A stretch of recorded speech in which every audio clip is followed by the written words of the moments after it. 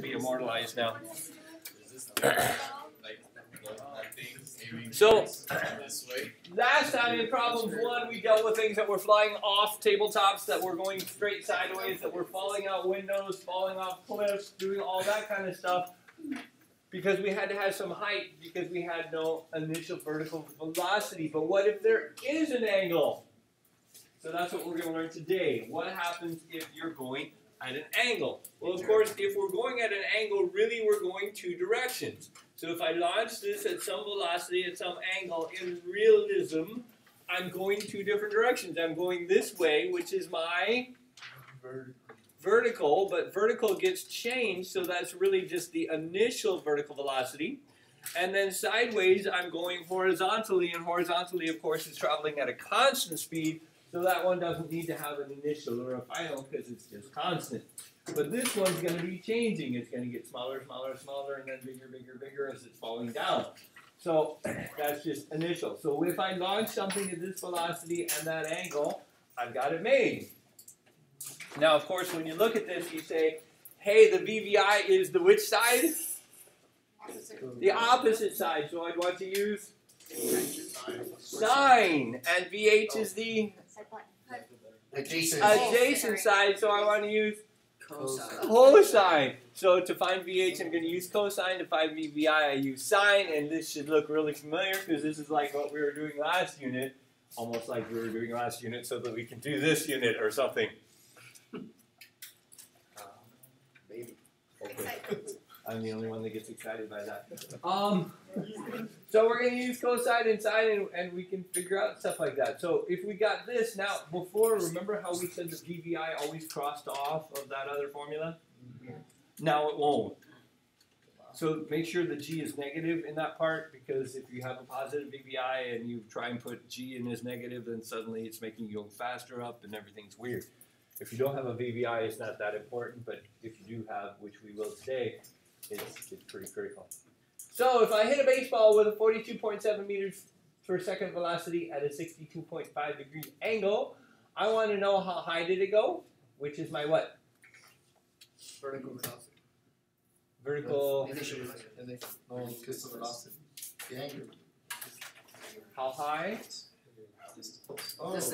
Yeah, that's going to be a dV. What was the hang time? That's going to be the T total. And how far did it go? That's going to be the DH. So we got it made. What do we know?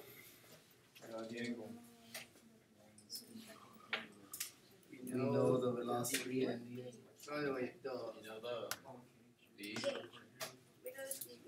the velocity. This says meters per second. Meters per second has to be a velocity, but that's the velocity going that way. That was mean. Your tires hit skin. It doesn't want us to learn. Oh. I hate when that happens. Okay, so yay. So we know this is the velocity at that angle. So we know V and we know our angle. But what we want to do is we say, okay, this is 42.7 and this is 62.5. So I can easily break this into VVI and into VH. And what did we say we have to use for VH? Cosine. Cosine. So VH is going to be cosine of 62.5 times the hypotenuse, which was 42.7. And VVI is the opposite, so here we're going to use sine of 62.5 times 42.7. And this is where you make sure your calculator is in degrees. Degrees.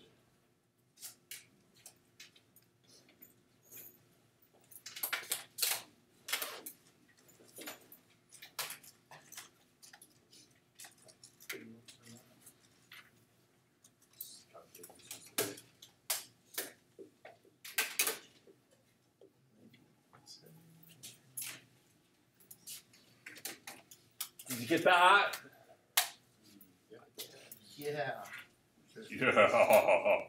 Okay, so at a 62-degree angle, that's bigger up than it is over, so that makes sense that our number was bigger up than over. Now, how high did it go? Well, it's going to go up until it stops going up. So we know that the VVI is going to be my initial velocity, and we know my final velocity here is going to be 0, and what's going to slow me down? Yeah, my acceleration is going to be gravity, which is going to be negative at 9.81 meters per second squared. So that's gravity's acceleration. And so then we say to myself, hey, I have a V initial that I just figured out right there. If I have a V initial and a V final and an A, and I'm looking for duh, do I have a formula that has all 4 of those? Of course I do. Which one is that? I don't know, but I know we got a formula. There's a formula for it. dV equals dx squared minus dv squared divided by 2g. Wow, it's almost like you can read your notes. I know, right? Okay, if we use the VF squared equation and we solve it for D, it's going to look like this, and I'm going to use up here to remind me that this is going up, and G, of course, is going to be my acceleration, and my VF, we just said, is going to be, so it's going to go up until its highest point, it's going to go up until it's 0, so we've got that there. So my VVI here is going to be the 0 minus 37.9 squared divided by. So if you're in fraction mode, it should look like that. Cool.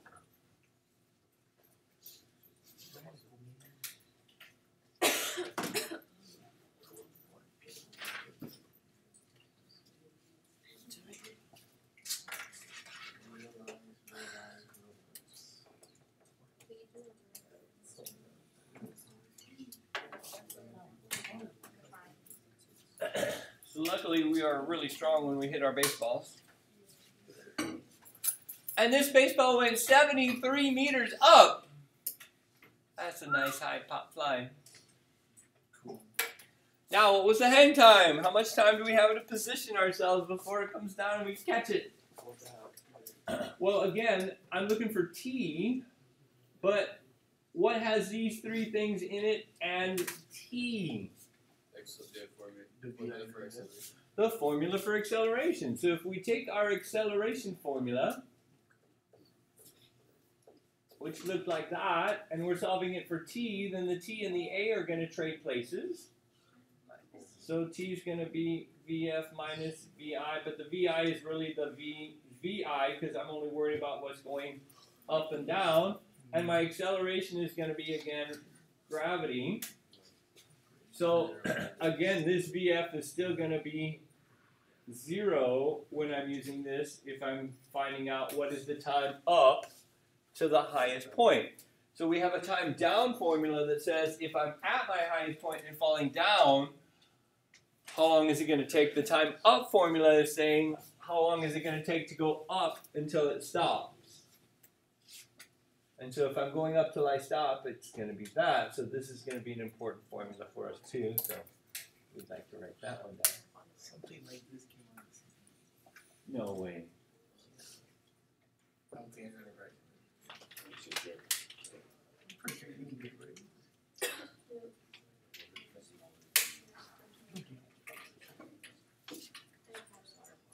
It's gonna be a positive number.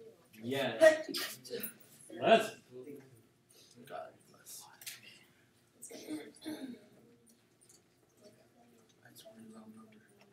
okay, so I got this number, and this number was the time up, but I asked for the hang time, and the hang time is up and down. Well, if it took 3.86 seconds to go up, how long is it going to take to come back down? Twice. Yeah, so as long as I know it's coming down the same height it went up and all that stuff, then all I have to do is times 2 it. So that's going to be 7.73 seconds total.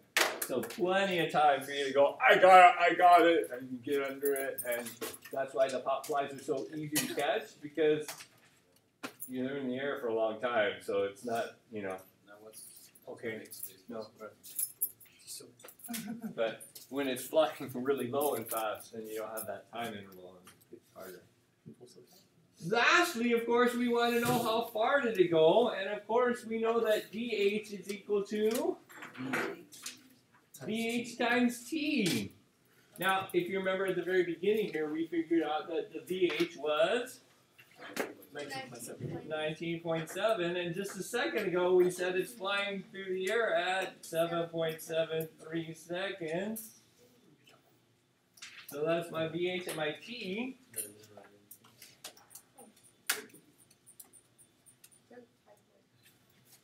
And we get 152 ohms.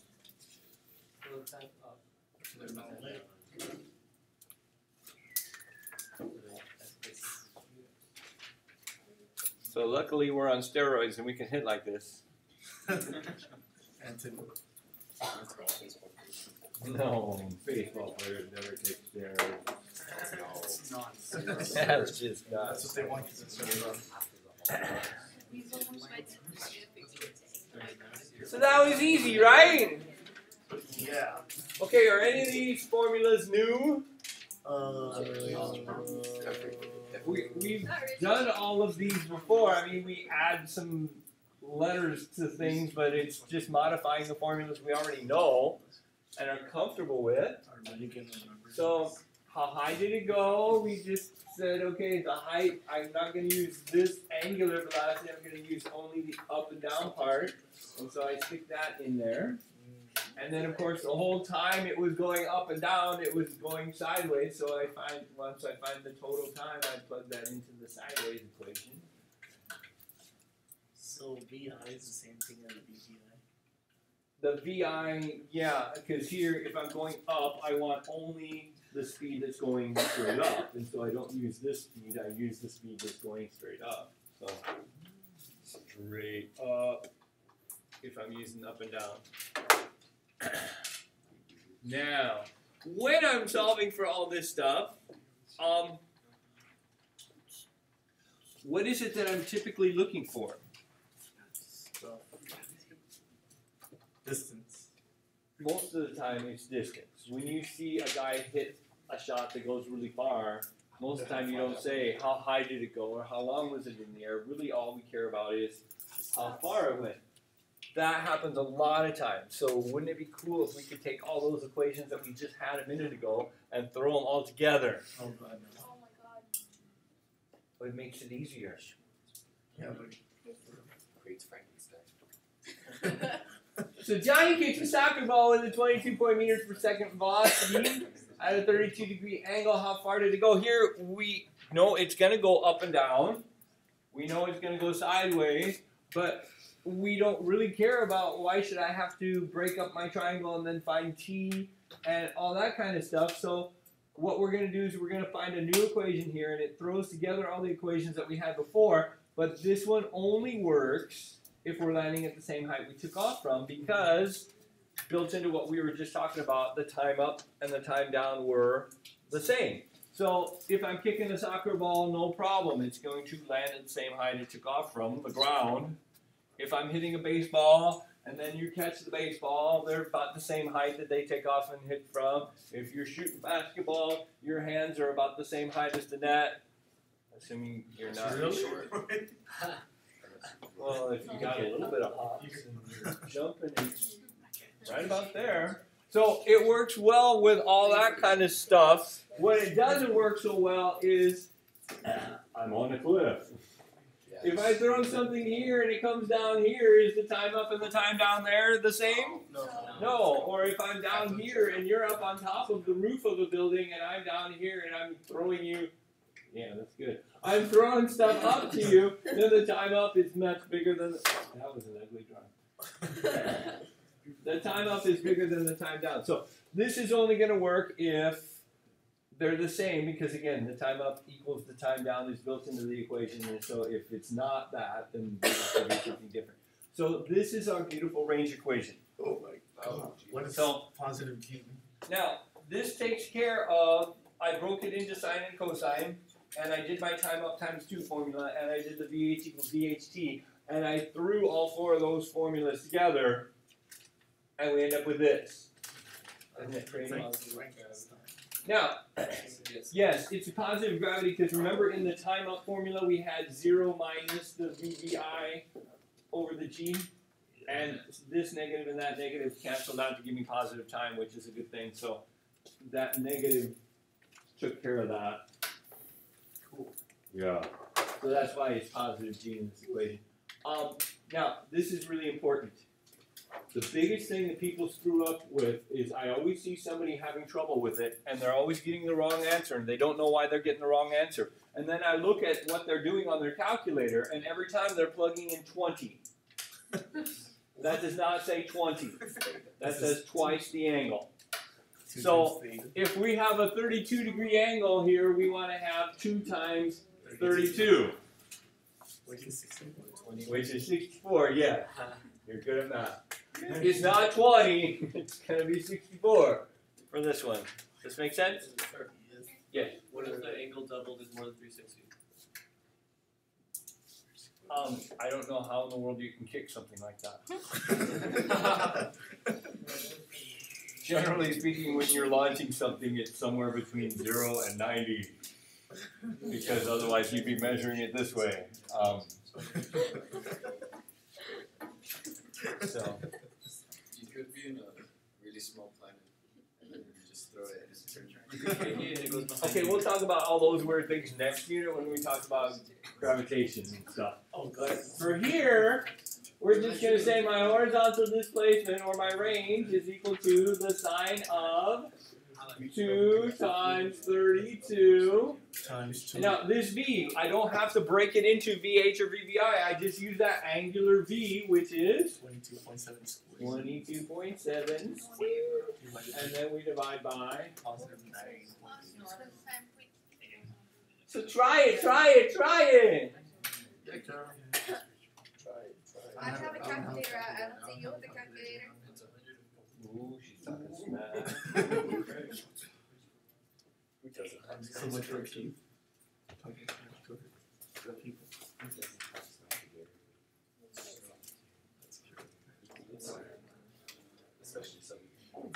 Sorry, you get straight smacks. So what do we get, what do we get, what do we get? Numbers. I already got a number. Yeah, numbers. Carol, what did you get? 2. Kara, I know it. it's too hard to do. You just got back and you already said it.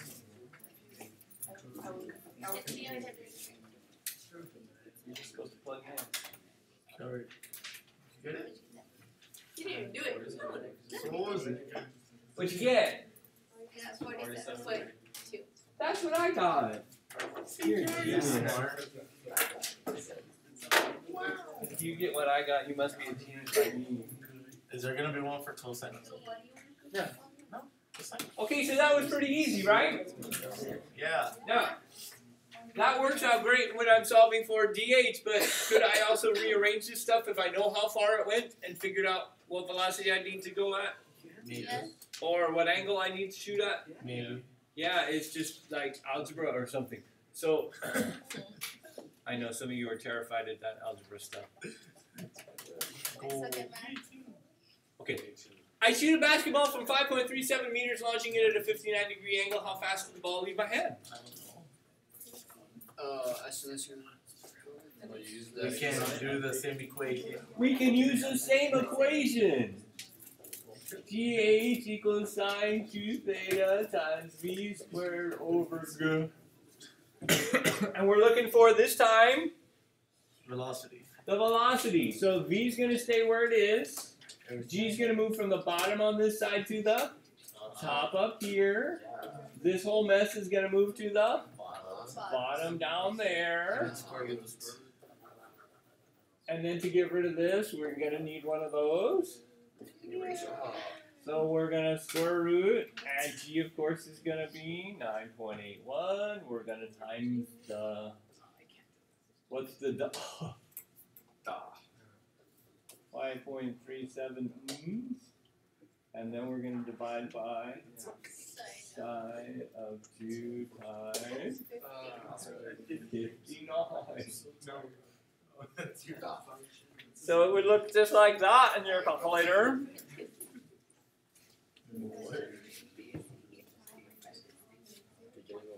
Okay, no, No, you're having trouble.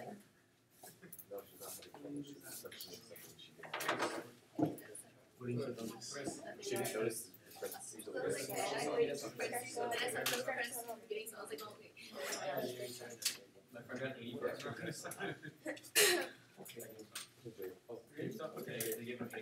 don't understand what the subject is. I saw it.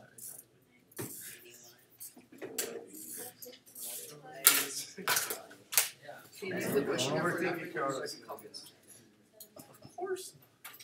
It's v equal to square root of e times d over sine. Why do you have two B's on the ball? I got that. Basketball. You bastard, I'll be ball. A b-ball. Sir, why did you shoot the ball 15 feet in the air? What? You let go of the ball 15 feet in the air. I let go of the ball 15 feet in the air. You shot the ball 5 meters. Yeah. That's how So that's like a 3-pointer. Oh, I see. From the basket. It's not how high I am, it's how far I was from the guy. You can't hit a 15-footer? He's Asian. Are you talking about what it is? I wasn't saying anything. Okay, now, how far would the ball have gone if I became a she?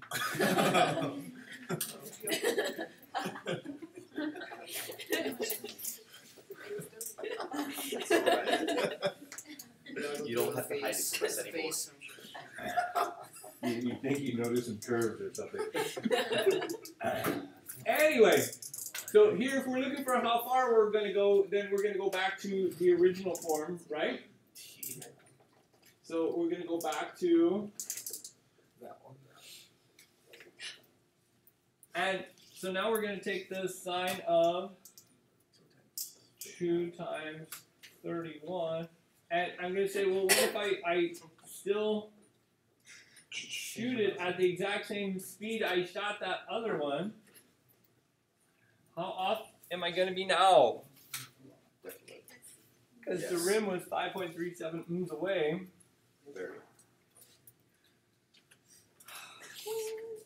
What is this for? I keep playing with it.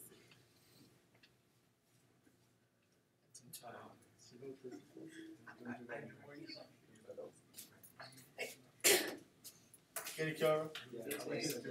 Oh, man. What was it, Kiara? Hurry before you put it on. 36, 4, 9, 4, 5, Okay, Kiara, let's get 5 points. God damn it, go. Here.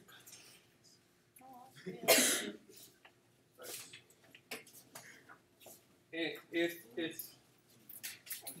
it's off by a centimeter, actually half a centimeter, you look at here, right? Is that gonna miss? No, is that essentially the same spot? Yeah. And you're saying how come it's the same spot? Because the basketball room. No, not because I've got some wiggle room in the hoop, but how can I shoot it at 2 radically different angles and end up in the same spot? I don't know. Oh, the last numbers. No, this is one of the magic things about projectile motion. It's really kind of cool. Let's pretend we have the ground. If I launch something at a nice low trajectory, what's going to happen is I don't give it very much time in the air because it's not going very high, so it's going straight sideways and it hits the ground pretty quickly. If I put a little bit more air under it, then it's going to be in the air longer and it's going to go farther. And of course, if I do it higher, it's going to keep getting bigger and bigger and bigger up to a point. Then what happens is I start shooting it so high that I'm shooting it more up than I am over. And what happens is I end up going higher and higher and higher, 45. but I'm not going as far sideways. And what we find is that there are two different trajectories that will land at the same spot. So, like this bottom one might have been 15, if that was 15 degrees, and this high one had to have been, 90. Or I mean, 30. we don't know, man. 75. 85. No, wait. 90. One of the above. 75. Look at the unit. You just no, you just That's a pretty weird one. Aha! 75. You look like Is it subtracted from I 90, did right? not get. Oh, no, so. yeah, yeah. I know. That's why I said no. Guess what's going to happen when I add these up? Equals 90. Hey, these are what kind of angles? Supplementary. Supplementary add up to 180. Complementary. Complementary angles add up to 90. So what you find in projectile motion is that as long as you're landing at the same height, it doesn't matter if you take the low trajectory or the high trajectory. As long as they add up to 90, as long as they are complementary angles, we're going to end up at the same spot. Now, how do we know which one we want to do? Is there an advantage of one over the other? Yes. That's how much in the air. When you're playing basketball, actually, there is an advantage to have the higher one. Because when you look at the hoop from a low angle, the hole looks smaller than if you're coming down from a high angle. You know what I mean? If you're coming down from a high angle, it looks more like a circle. Here, it doesn't look much like a circle. So the higher you are, the more wiggle room you have, basically. And so in here, the 59-degree angle would be easier to hit than the 31 would be if you're off a little bit. And so there's an advantage there. We have somebody in here that plays golf with a ball. How weird. If you play golf with a ball, you have a whole bunch of clubs in your bag. And does anybody know what these clubs are for? Why you carry 14 clubs with you? Different range. Are they different? They're all at a different angle. And if they're all at a different angle, then they impart a different angle to the ball, so they have a different trajectory for the ball, and so you have different distances that you can hit them based on the trajectory you have. Some of them go real high, some of them keep it low. Well, if I have the same shot that I hit, if I can pick the low or the high route and I get to the same spot, is it going to act the same once it hits the ground? No. No, this first one, if I hit this low trajectory, it's going to hit and it's going to roll because it's got mostly sideways velocity. But if I hit the high route is coming down with mostly down velocity, and it's just going to go hop, hop, and stop. So you have an advantage of one over the other with what's going to happen after it lands. Do I want to get a lot of roll, or do I want it to stop? And so that'll depend on, they have, in ball golf, you have these things called greens. And they're usually green. And the grass is mowed really short. And there's a hole in there somewhere. Well, it depends on where you are. Like, they also have this stuff that are called sand traps. And so you might have a sand trap that's right here, and your ball may have ended up right here. Well, if your ball is right here and you've got like no green to work with, do you want to go the high route or the low route? You want to go the high route. So you want to pop this up a little higher so it hits and bounces and stops, hopefully in the hole. But if you hit the low route, then it's going to hit and roll all the way over here. Well, on the other hand, if your hole was over here, then you prefer taking the low route. I'm going to pop it over here and then let it roll toward the hole. Hole in one. Yeah. So it's a drive. You can't make a hole in drive. Let's get Start there. Yeah. The drive That's is a 45 degree. farther. That's a very But you low can't. angle. So So it's you want 45 it to degree. hit and roll. Is it illegal? Instead of 45 degree Are you angle. in golf? Now, when there is stuff going on with a golf ball that's not a true projectile. Because you can get a golf ball to do all sorts of weird things spinning. Now, if you hit a golf ball softly, it becomes a true projectile. But when you're hitting it full force, you impart a spin on the ball, and you're doing all sorts of other things to it. So it doesn't follow this nice rock. Typically, if you hit like a driver, your trajectory is going to look like that. because of the spin on the ball. So that's obviously got something else going on with it because rocks don't do that. So, but if you're hitting it softly, yes, it does behave a lot like. So if you're on the green and short shots, stuff like that, it behaves much more like a normal projectile. But when we look at this, which angle tends to give us the best distance? 45. Yeah, 45 is its own complementary angle. There's 45 and 45 add up to 90. So yes, some of you are like, yes, I guessed right on the CBA. But how many of you have had experience throwing things before? Have you ever noticed that? That you know, you kind of launch it at that 45 and it goes better? That sounds like it is. If you're launching it at 60 degrees, that's going mostly up. And so we're not going that much that way. We're just spending all of our energy going up and down. What if this was measuring upwards? What if let's see how far you can 45 is that nice compromise between how much am I going sideways and how much am I going up in the air. So yeah, see if we would have had this lesson before the CBA, you all would have gotten that one right. That's it. Like if you want No, like if the You're a project. Central cubby over there. If you want to get a wall, you is this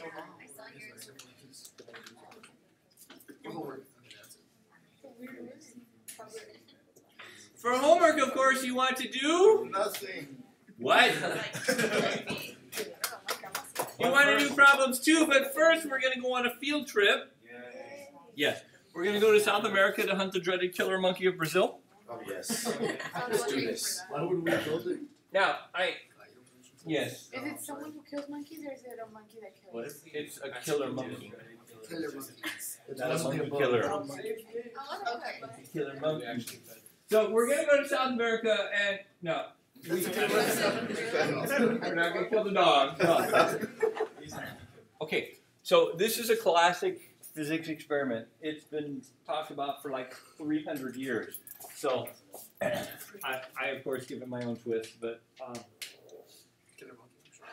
yes, we have heard about the dreaded killer monkey of Brazil and decided that we need to go there and kill it.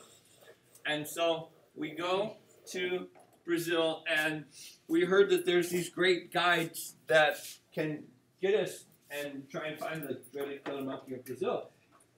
Except being from Laredo, of course, we showed up late. And all the good guides were taken. And, yeah, like that's not a problem here. So all the good guides were taken. And so what we got was our junior scout. And he had never actually been guiding before, but he thought he could do it. And so we were desperate. And so we went with him. And after wandering through the jungle for a long, long time, eventually we spotted there in the tree the killer monkey of Brazil.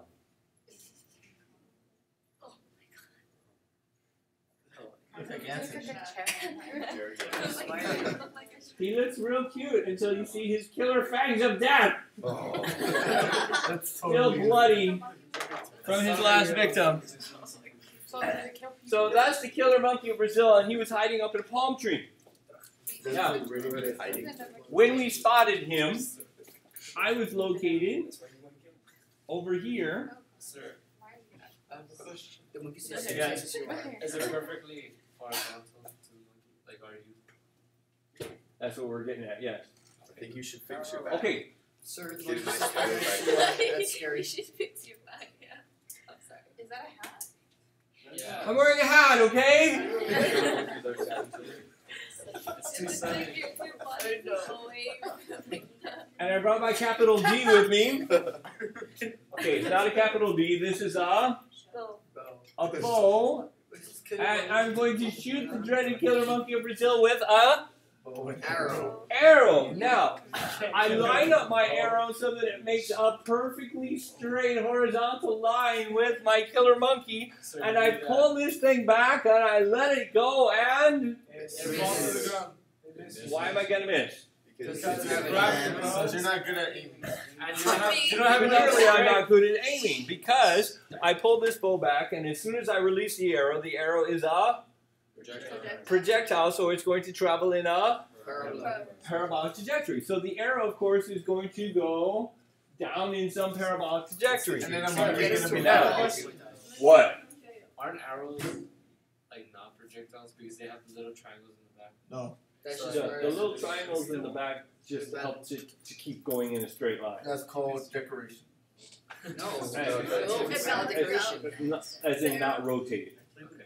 The arrow will go better if it doesn't rotate. It'll travel more like a projectile. And then the because monkey's gonna be laughing at you. Okay. Okay, so yes, the arrow is in fact a projectile and it will travel in a parabolic trajectory.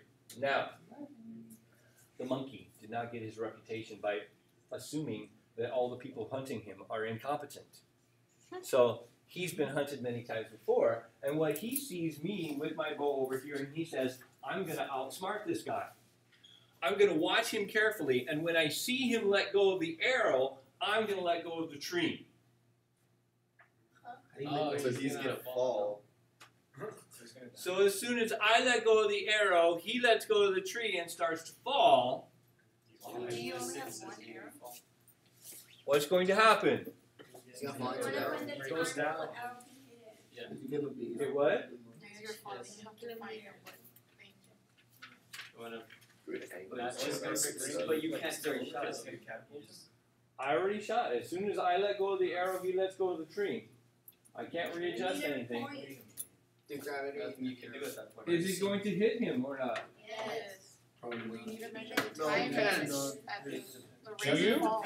Depends on how far it is. on the speed. Does it depend on the speed? Yes. The space. Yeah. The weight. Okay, Gravity. think about this for a second. How does he let go of the tree? Where are you? He falls. He's Okay, an okay, he art. falls. Okay. He's holding onto a branch right now. You can't see it. I didn't draw it in the picture. Okay, anyway. Here's the interesting thing. The arrow's clearly going to miss him, but if there was no gravity, would the arrow hit him? No, because you would let go of the tree. But you wouldn't fall. If there was no gravity, he would hit him because it was aimed, and if there was no gravity, then the projectile would travel in a straight line motion at a constant speed, and everything would be groovy. He would die right there, right? Now, what is it that is pulling my arrow out of its straight line motion? Gravity. Again, the whole reason that we have this parabolic trajectory is the straight line motion wants to happen, but gravity keeps pulling it away. But what is pulling the monkey down?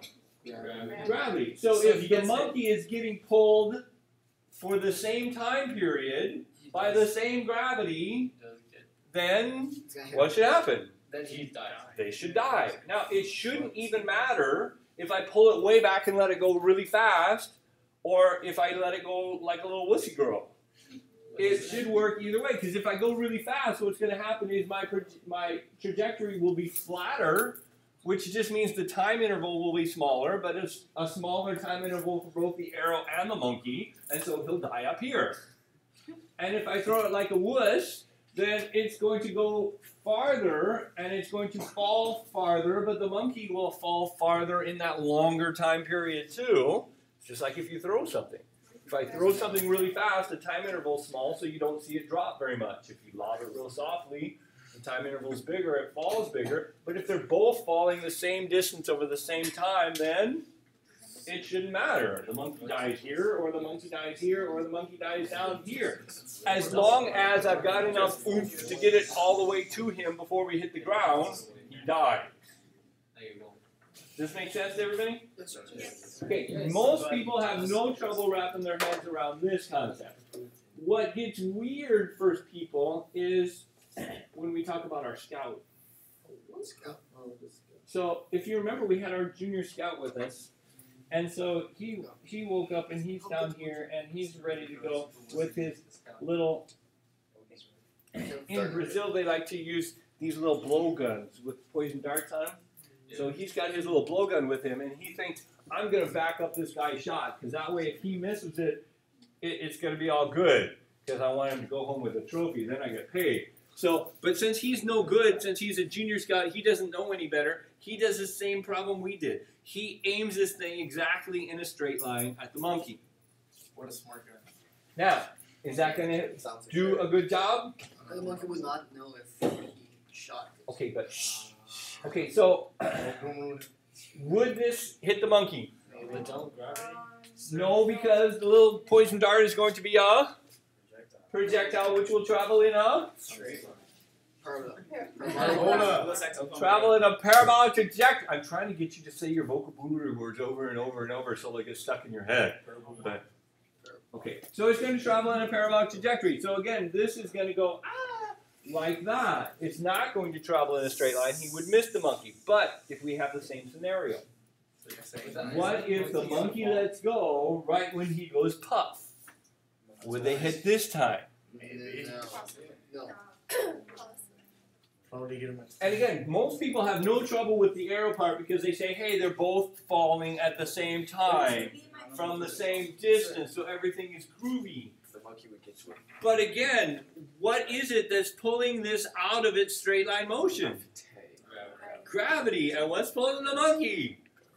Gravity. So this should work because the fact that gravity is pulling both of us down out of our motion, as long as I was lined up first, this should work. What is the monkey Isn't it falls because Sorry. no, but it takes the longer time you shoot it or the faster it takes longer to fall or it takes longer for the gravity to put it down. But it doesn't. They have different weights, don't they? If the weight didn't matter when we were dropping books and papers, they were falling together, remember? Yeah. It does. Okay, same scenario. If he shoots this really hard, then it's going to get there faster. And so the time interval for both of them will be less. And so it will not have dropped out of its straight line path as much. If he shoots it like a wuss, then it's going to take longer to get over there. And they're both going to fall farther. And he'll kill him when he's lower. Now, most people do not have a trouble, like I said, understanding the first one. But they don't like this one. They don't think, I don't know, does this really work or not? So the only way to show this one to you is to actually shoot a monkey. Now, we used to use real monkeys, but the janitor got upset. It was messy.